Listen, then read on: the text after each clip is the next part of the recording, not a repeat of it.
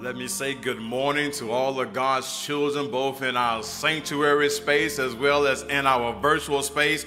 We greet you this morning in the mighty, magnificent, marvelous, majestic, magnanimous name of Jesus Christ, our Lord and our Savior. For it is something about that name, amen, that when we call on his name, it ought to move something on the inside of us. So we greet you in the name of Jesus, who allowed us to be here in this place on this day to serve and to worship him. Our call to worship this morning comes from Psalms 149, stanza number 1, where the psalm that says, "Praise the Lord.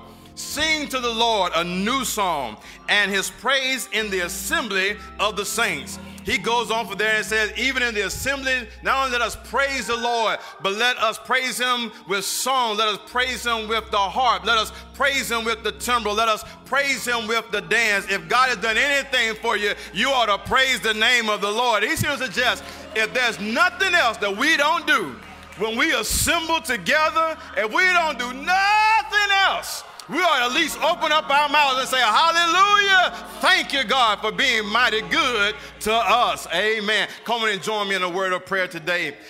God, how we thank you as the God who gives us something to praise you for.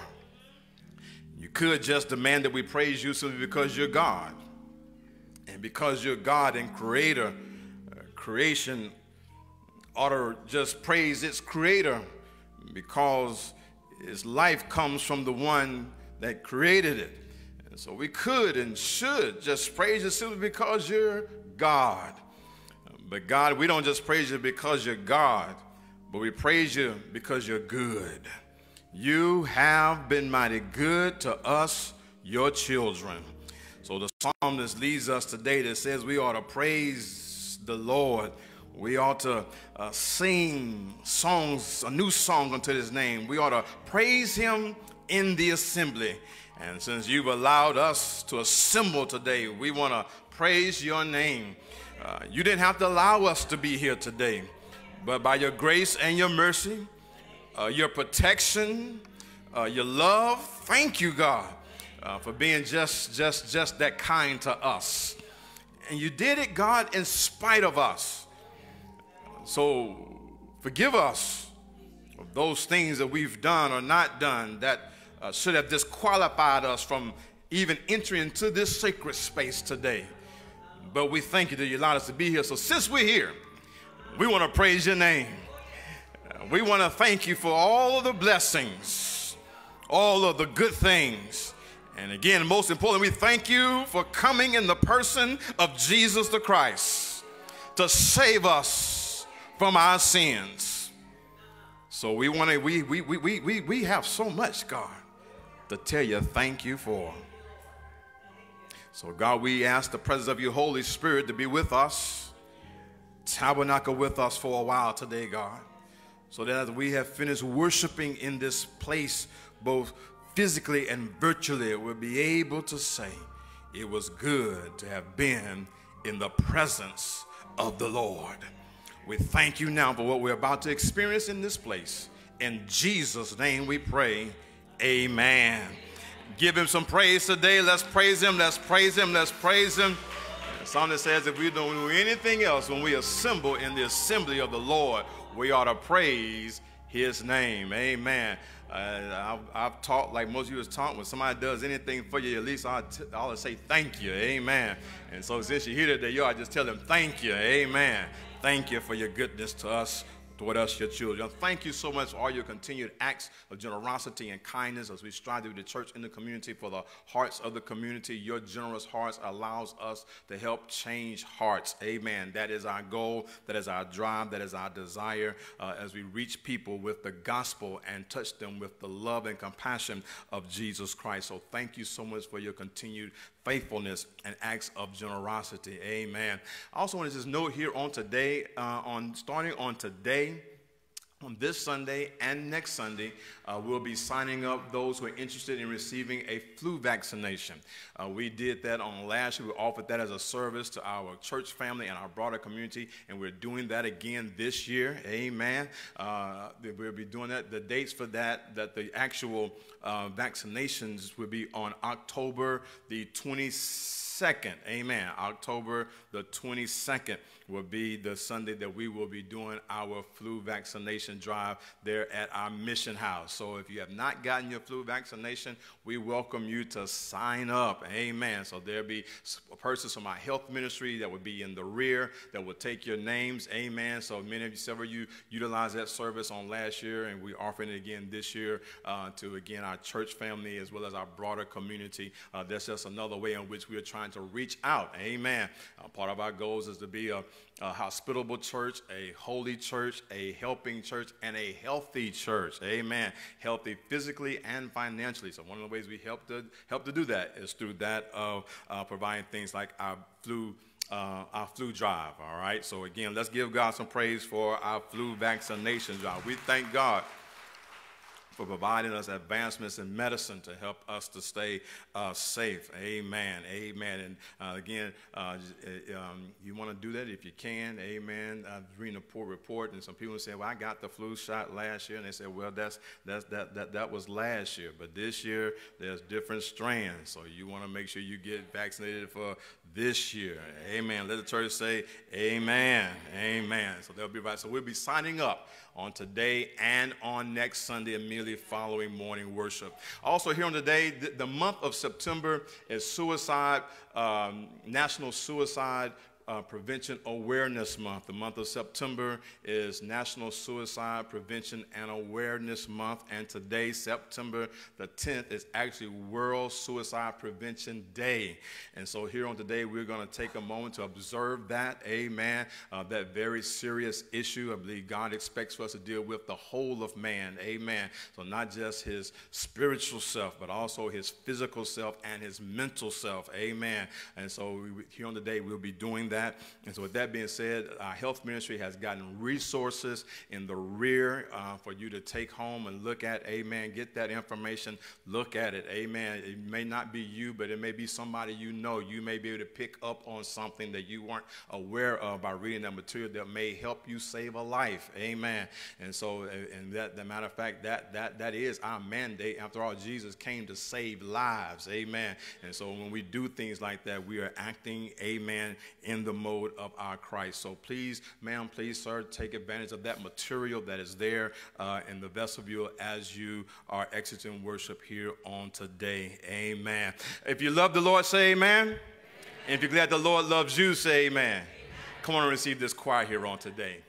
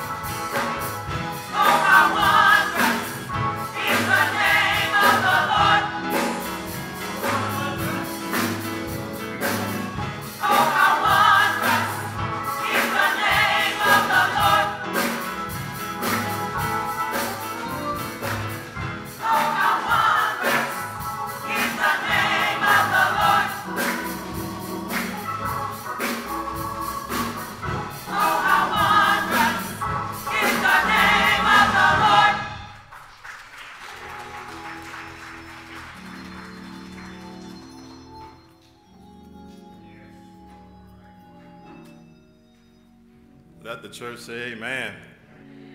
If you know there is no name like the name of the Lord, amen. Let's give the Lord some more praise today, amen. And let's bless this choir for blessing us here on today, as well as give them a hand as well. Praise God for them and their ministry of music here on today. And to God be the glory again for all of the wonderful things he has done and continues to do for us, his children. Amen. So undeserved, but he's just so good. Amen. And we're thankful to the Lord for his grace and his mercy toward us, his children. Again, just good to be here on today.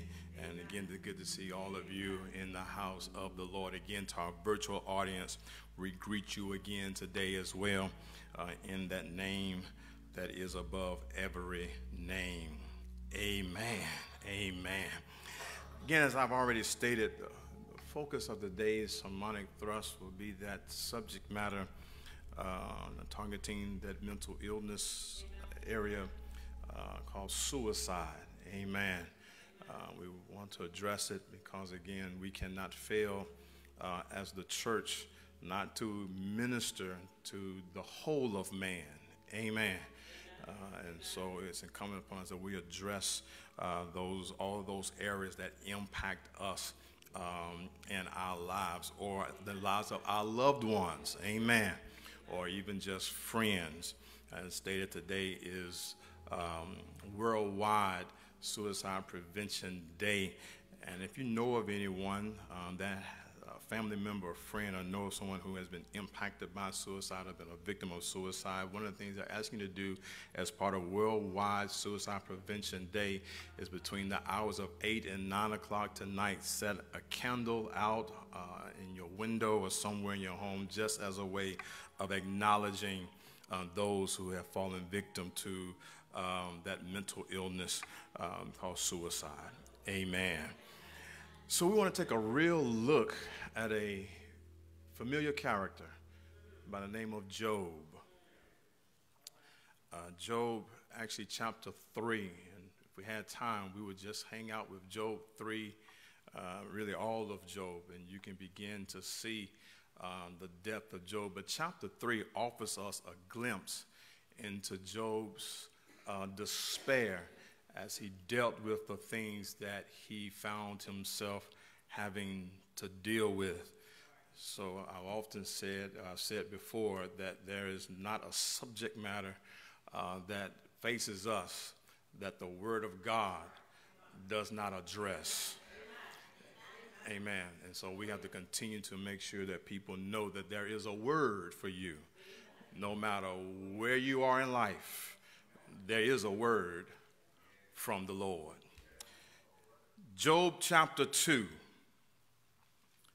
Chapter 3 verse 1 is going to be the focus verse, but 2:11 gives us some contextual background without having to go over all of chapter 1 and 2.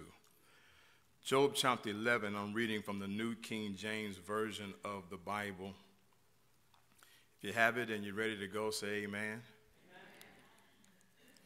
Now when Job's 3 friends heard of all his adversity that had come upon him, each one came from his own place.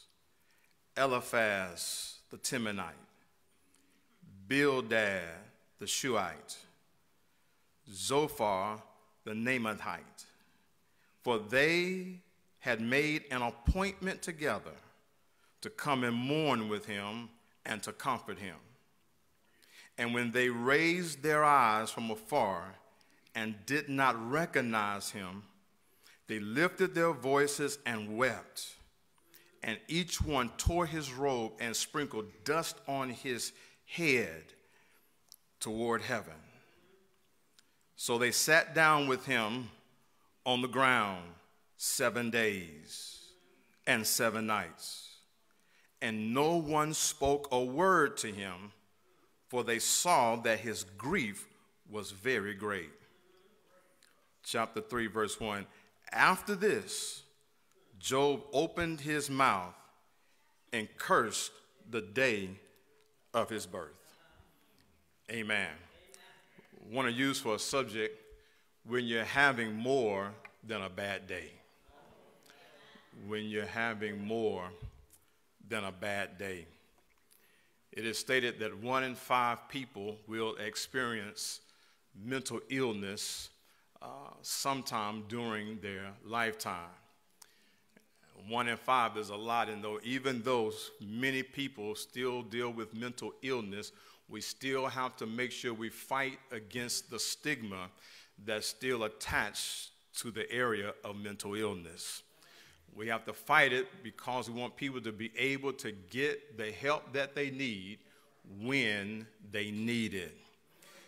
And I contend today that we as people of color have to be even more vigilant because of the latest statistics that has been put forth to us by entities such as NAMI, which is the National Alliance on Mental Illness, as well as the CDC.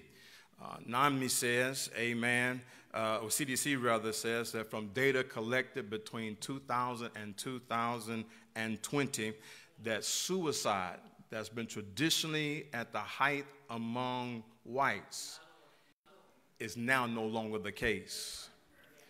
Their suicide rate is on the decline, but the suicide rates for people of color is on the incline. U.S. News and World Report's a 2023 report says that whites was the only group to see a decline in suicide rates between 2018 to 2021. That's significant for me because that is still in the time frame of the pandemic, which means they fared better by way of dealing with it than people of color. And we have to talk about it and address it because what we deal with by way of adults, it also affects our children. Suicide among African American children between the ages of 10 and 14 has doubled in the last 10 years. And the eerie part about this is that the primary mode of suicide is that of hanging. My brothers and my sisters, we have to realistically deal with the fact that there are some things that can happen in life that can challenge you to your core. There comes times when you may find yourself or know someone who may find themselves having to deal with life when they've had more than a bad day. A bad day is one thing, but as we look at Job's narrative, you can find yourself having to deal with life when you've had more than a bad day. Can we dive into our text this morning? As I stated, September is National Suicide Prevention Awareness Month. Today, September the 10th, is Worldwide Suicide Prevention Day. And so we're lifting that subject matter up today sermonically to bless us in this particular area. You read the text just like I did. Amen. This text features that character by the name of Job. Oftentimes we deal with Job as a way of simply saying he helps us to understand how to endure suffering. He helps us understand, amen, that bad things can happen to good people. Amen. Just because you dot every I and cross every T does not mean that trouble is going to bypass your address. Amen. We live in a sinful, flawed world. And the last time I checked, the devil is still active because he is yet to be chained to his eternal damnated place. So he's still on the rise. He's still walking to and fro, tearing up stuff, and particularly trying to get folk not to turn to God or try to get folk who has turned to God to turn away from God. He's still busy. And the devil will use any method and mechanism he can to derail our relationship with God. That's at the heart of Job's story.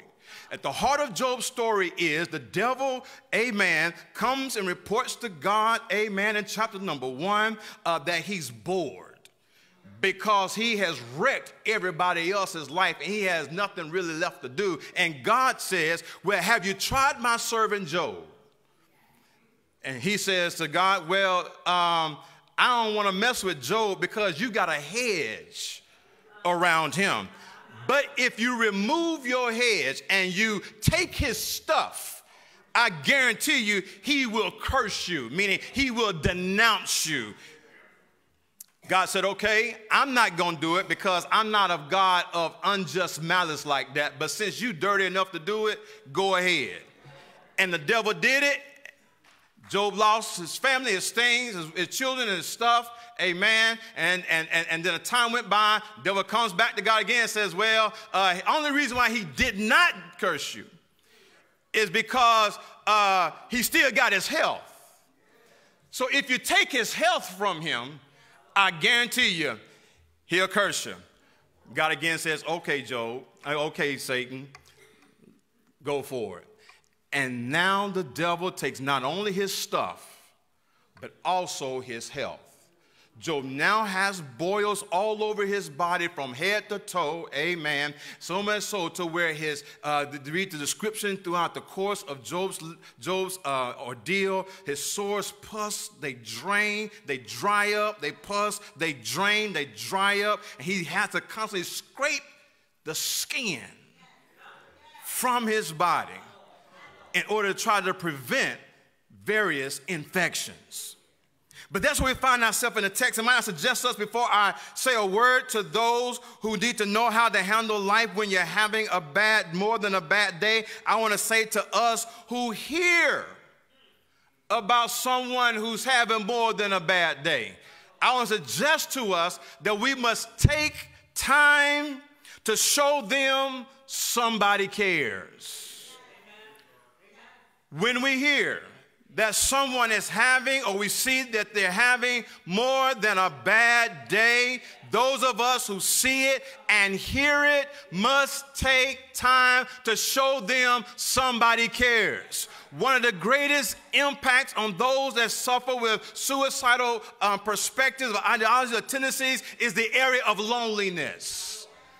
The feeling that nobody cares.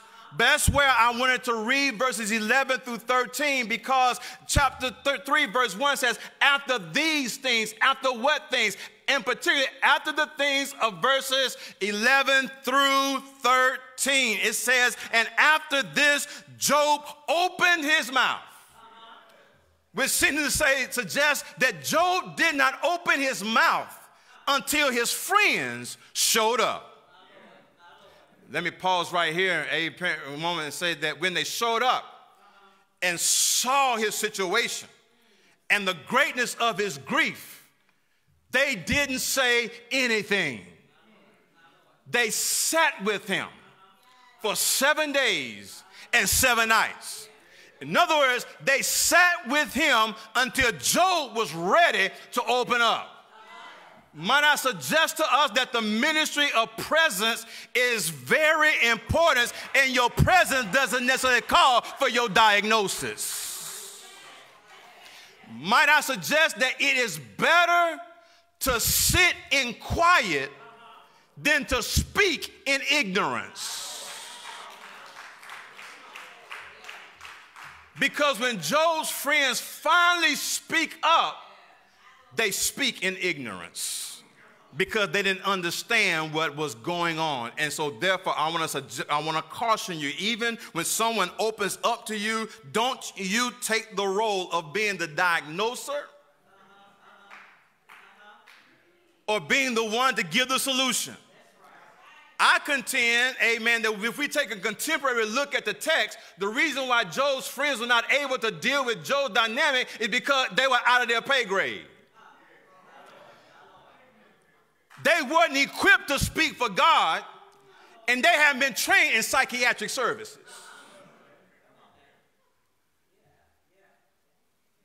Even I, as a pastor, am cautious in counseling because I know where my job starts and where it ends.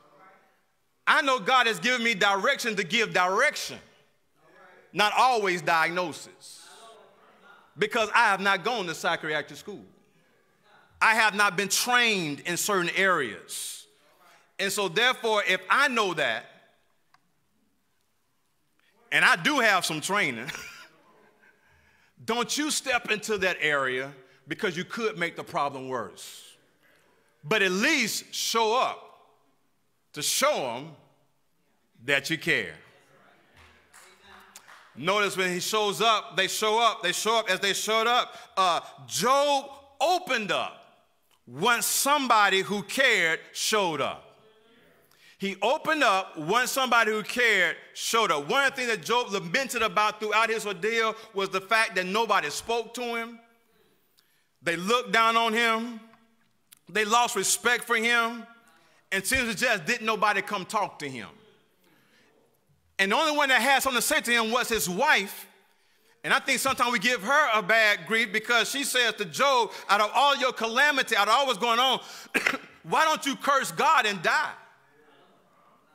She was saying, I don't know how to deal with this. I can't figure it out. And baby, I contend, she's like, you can't, why don't you just get rid of this? And he said, you're talking like a foolish woman. But foolish woman is not foolish as in crazy, but foolish as in one that doesn't know God. So if you know God, your response to situations ought to be different than your response with folks that don't know God. But when they showed up, that's when Job opened his mouth. Sometimes people just need to vent. They need to get it off without having a judgmental ear or a condemnational ear. Because again, you never know what life may throw at you. Secondly, about showing others that we care, Job opened up once they showed up, and Job opened up and let out all he had bottled up. In chapter 3, when it says, and Job cursed the day that he was born, the rest of the chapter, Job begins to get stuff out because he didn't understand what was going on. He had dotted all his I's, as far as I know, he had crossed his T's. He wasn't a perfect man, but they had a theological concept of that particular day that said that if you just do right, God will take care of you. If you're of the righteous, he'll bless you. So Job's wealth that he had, the 7 sons, perfect number, 3, 10, amen, had 3 daughters, 7 sons, amen. Job's family and his wealth was a representation of his day, that he was a righteous man and right with God. That's why they took counsel from Job. But then what do you do then when you hit a point in place in life where you're now finding yourself dealing with something that you don't have the information to deal with? Job didn't know, he didn't understand, he couldn't get it, and he's still having to deal with the loss of all that he had, the loss of his reputation now, because the word is now, Job's a hypocrite. So his friends keep coming at him like that. You must have done something wrong, because there's no way you could be going through all of this and be right with God. Job, he finally opened up, and let out all of what he had on the inside of him. And when you get a chance, amen, what he reads and what he shares in verses 3 through the end of the chapter, amen, is incredible, because you begin to see the angst of Job's despair. But at least Job shows us that when you are going through something, amen, or when we see somebody going through something, we need to show up to simply say, I'm here if you need to get it all out. Because every now and then, you just got to get some stuff off your chest. Have I got a witness? Anybody ever walked off somewhere and just hollered for a minute? Yeah. It's cathartic. That's another way of saying it helps you release pressure. Amen. But that's the thing I want to, right there. You take time to show them that you care, and when they showed up, that's when Job opened up. That's when Job began to get further into processing what was happening or trying to figure out what was going on. So number one, for those of us who see somebody or hear they're having a bad day, we at least need to take time to show them somebody cares. Amen. Now to those of us who may find ourselves having to deal with life when we're having more than a bad day, one of the things I want to suggest to you, the text says that he cursed the day of his birth. Job cursed the day of his birth, but he didn't curse the God that gave him birth. That's important. He cursed the day of his birth, but he did not curse the God who gave him birth. Amen. Because they believed in God as creator, and as God as creator and God as a sovereign God. Job's on the thing at this particular point in time was, I just don't understand what God is up to. That's why he didn't curse God. God is sovereign. God is in his place. I'm showing you in a minute. But Job got to a point where he said, okay, I know you God, but I can't take no more. Come talk to me. But Job, he does it. He said he cursed the day that he was born. He cursed the day he was born, the day he was birthed, but he did not curse the God that gave him birth. That's important because when you're going through, your best friend is God. There's got to be a God factor within you that says God is still God. I may not understand what God is doing, but I know God is too kind. God is too just, as also to say, to do anything wrong.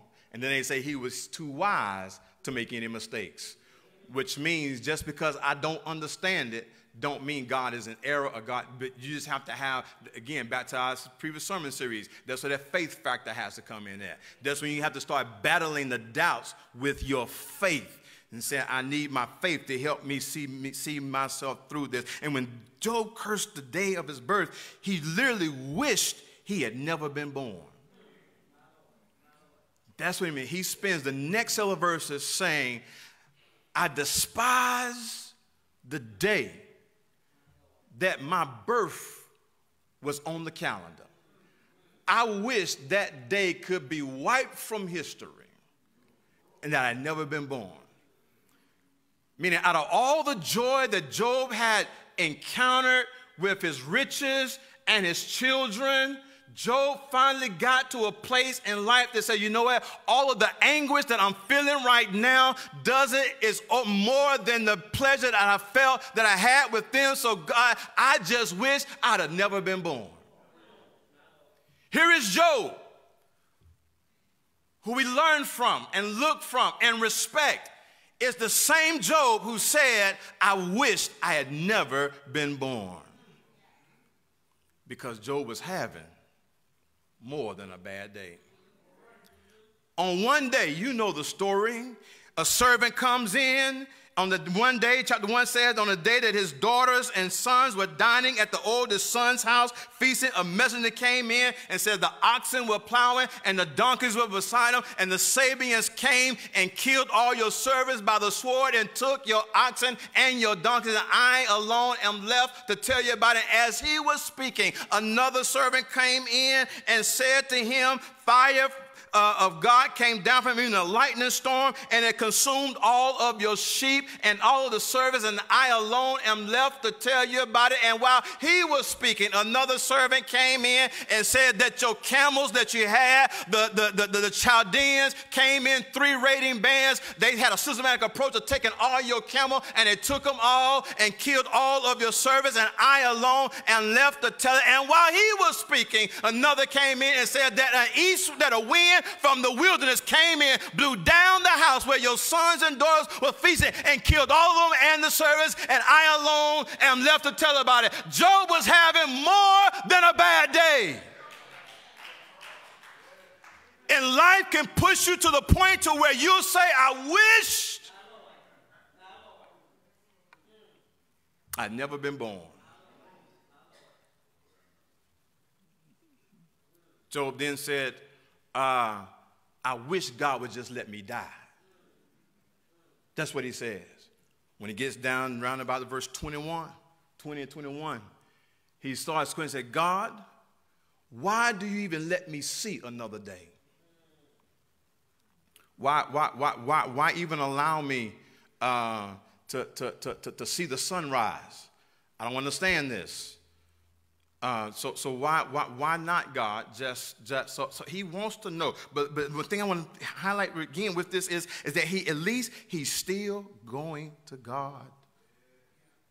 That's important.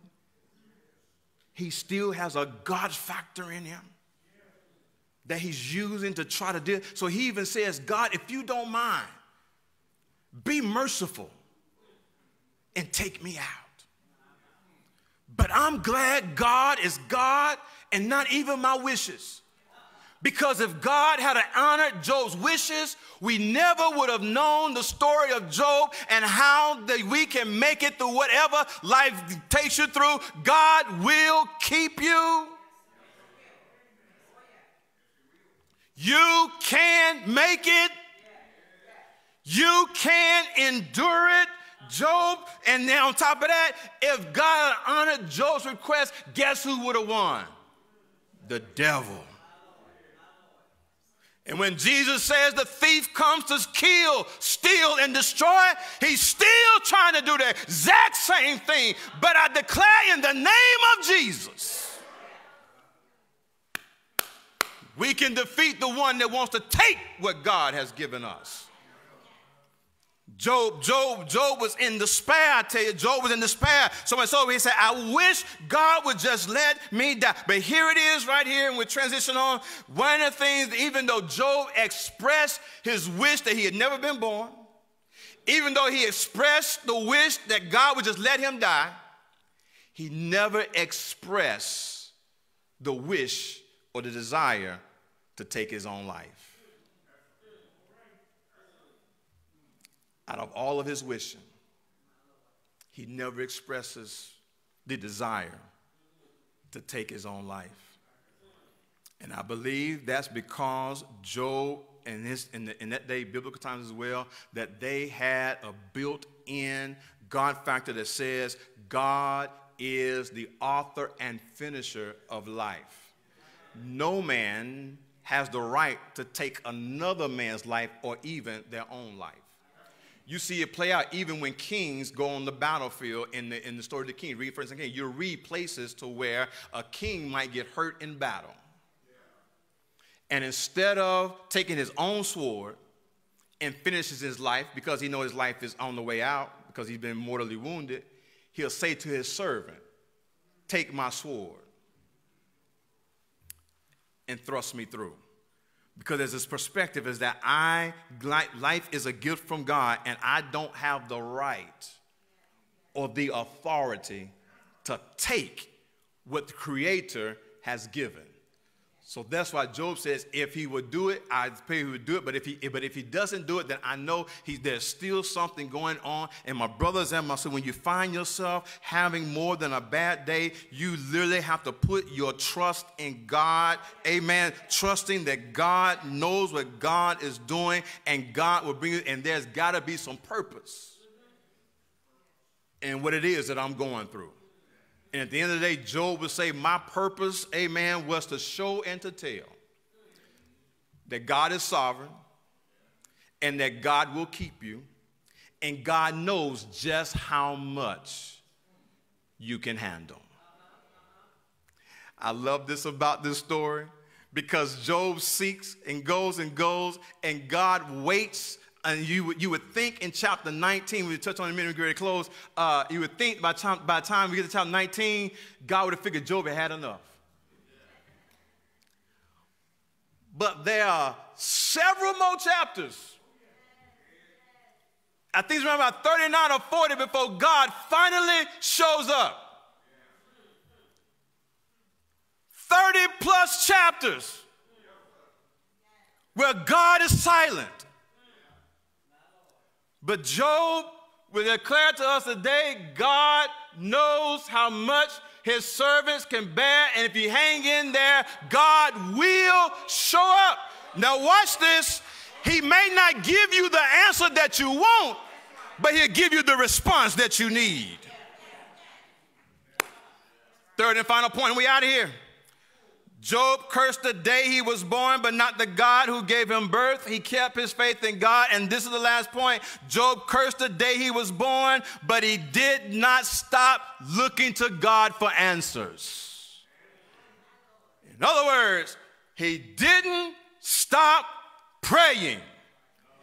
If anything, his prayer life intensified.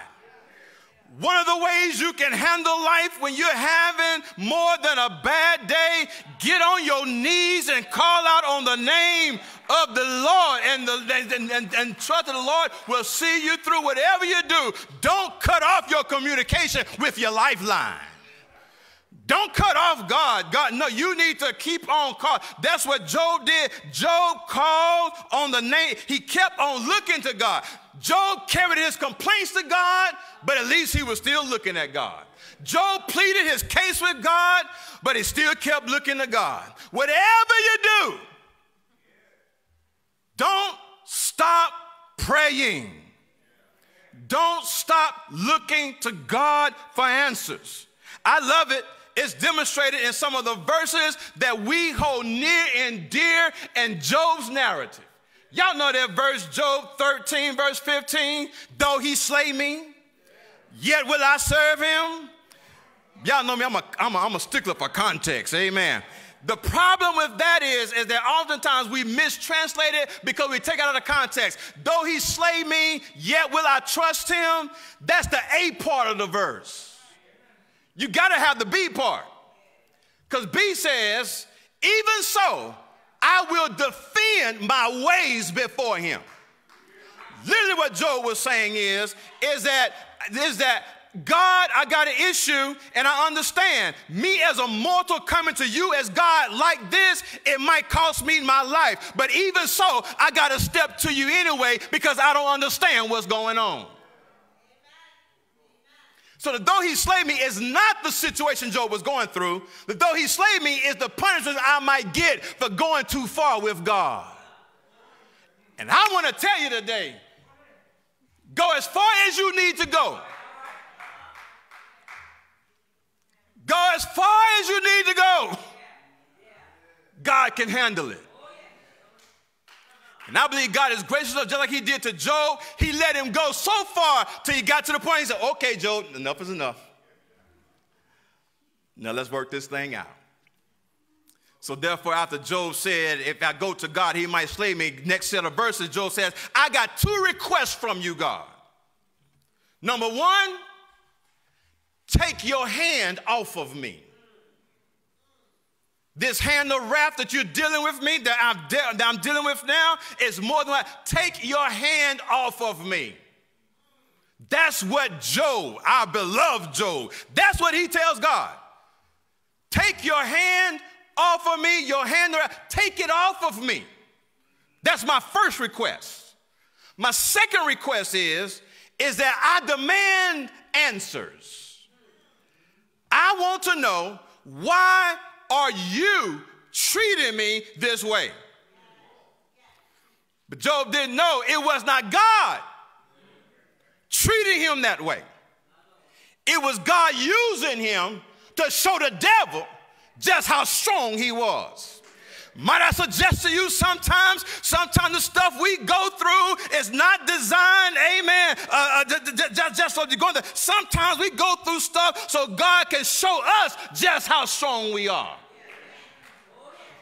And to show the devil that you are committed. No matter what comes, no matter what happens, you're going to hang in there and you're going to trust in the Lord. That's chapter 13. I got to get out of here, y'all. Chapter 14, no answer, and God's hand is still on it. Chapter 15, no answer, he's still suffering with his boils. Chapter 16, no answer from God, still suffering. Chapter 17, no answer from God, still suffering. Chapter 18, no answer from God, still suffering. Chapter 19, bless my heart. Because even though Job did not get an answer from God, there's this other verse we love so much. Job says, one thing I know, I may not know why he's not answering me. I may not know how this is going to turn out. I may not ever get an answer to this situation. I may die like this. I don't know, but one thing I do know is that my Redeemer lives. Job says, my Redeemer lives, and one day he's going to set up shop on earth. And when he does, he's going to right every wrong and make everything right. So whatever was wrong with me now, I know one day it's going to be all right. And this is what he says. He says, though skin fall from my bones. Even though I die like this, he declares one of the first places where we see the resurrection in the Old Testament as a concept and principle. Job said, I may die like this, but I shall one day. Can I get a one day in the house? One day I'll see him in my flesh. Wait a minute, Job. If your skin falls from your bones and you die in this state, how in the world are you going to see him in the flesh one day? Well, I can't tell you how it's going to happen, but I just believe one day I'm going to stand before him and see him, and I'm going to be in my flesh. Job says, so I'm going to hang on in there. I'm going to press on, because one day it's going to be all right. So whatever you do, don't throw in the towel. Keep your eyes on the one day. But I'm so glad y'all know who the Redeemer is. Because the only reason Job could say this is because God had a redemption plan in the person of Jesus Christ, who is going to die for our sins, be buried in the grave, and declare that he was going to get up on the third day. God raised him, resurrection complete. So one of these glad mornings, I don't know when it will be, but we may not all sleep according to the word of God, but we all shall be changed in the moment, in the twinkling of an eye. Have I got a witness here this morning? Some alive, some won't die, but we all shall experience what Job calls a see him in the flesh moment. Hang in there, because you don't know how the end is going to turn out for you. Job said, if this is it, this is fine. I know it's going to be all right after a while. I serve a God who's too just. I just don't understand what's going on. And y'all know what happened at the end? Job had twice as much stuff as he had before the calamity. Got his children back. Have I got a witness? God does have a way of writing stuff and getting stuff situated. Just keep on trusting God and watch the Lord. He will take care of you. When you are having more than a bad day, go and stick with a God that can carry you all the way. And we're done. When you're having more than a bad day, you're going to feel some things. It comes with having a more than a bad day. Ain't nothing wrong with you. Wasn't nothing wrong with Job. We got to stop making folk feel as though just because they have moments like these that something is wrong with them. No, ain't nothing. It's called being human. We're made from dust. And we're going to have some dusty, shaky moments. Have I got a witness? But keep your trust in God. You may not understand the purpose behind trusting God. Talk to him. Don't be scared to let him know what's on your mind. Helps you get to where you need and get it out. Even with God, talk to him. God can handle it. Amen. Invitation to Christian Discipleship has been extended. Is there one here on today? We want to invite you to come to Jesus just as you are and experience the salvation that comes through the name of Jesus. Jesus says, Yes, the thief came to steal, kill, and destroy. But I came that you might have life and have life more abundantly. If you're here today and you have not accepted Christ, the one who came to give you life, life is in him. Place your life in his hands and watch him see you through. That is, the invitation, is there one here on today? May come as a candidate for baptism. You have confessed Christ as your Savior, looking for a place to go as a church, as a part of a church family. We welcome you to unite with us. We're not a perfect church, but we are a church on mission, striving to be the church in the community for the hearts of the community. Is there one on today? Virtually, you may reach us 859-252-7191. You may reach us messenger via Facebook or via contact us on our webpage. Is there one today? We welcome you to come.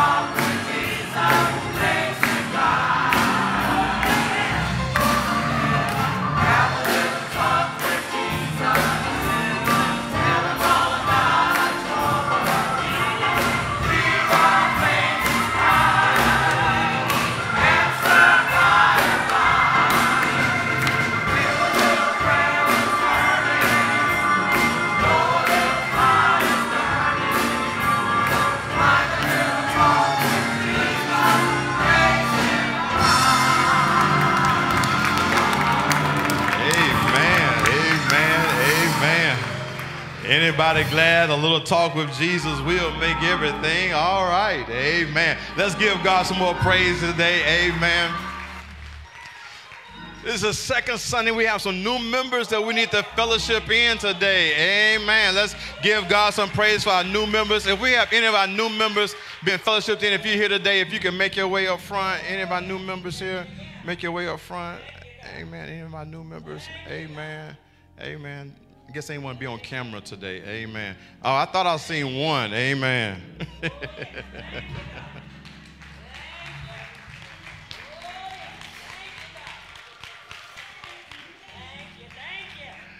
Good morning, my sister. How you doing today? Amen. Amen. This certificate is to acknowledge that Sister Alexis Williams has completed new members class. So this says, welcome to the First African Baptist Church. This certificate is presented to Alexis Williams on the 10th day of September 2023. N. Elmore is your proud pastor. And so we say to you, my dear, welcome to the fellowship. Thank you. Amen. If you love the Lord, say amen. Let's keep each other lifted in our prayers, looking on one another, pray for one another, encourage one another. Amen. There's nothing like having family to take care and lift you up and encourage you. So, again, hang in there. When you're having a bad day, more than a bad day, know that you can survive the season with the Lord on your side. Amen. Amen. Let's prepare our hearts and minds now to transition from our worship in the Word to our study in the Word, our Sunday school time frame. Again, our virtual audience, thank you for being with us here on today as well. And to God be good. If you love the Lord, say amen. Amen. Come on and receive our closing prayer and benediction. God, how we thank you for loving us, keeping us. We thank you for your word that helps to address every area of our lives. May your word continue to be alive, and may we grasp it and receive it and learn from it and grow from it and be all that we can on your behalf. We thank you for this worship experience, how you touched our hearts, and hopefully you were touched by our worship. Now may the grace of our Lord and Savior Jesus Christ rest, rule, and abide with all of us henceforth, now and forever. Let all of God's children say amen, amen, and amen. Give God some more praise. Amen. Enjoy the rest of your weekend and week. God bless you.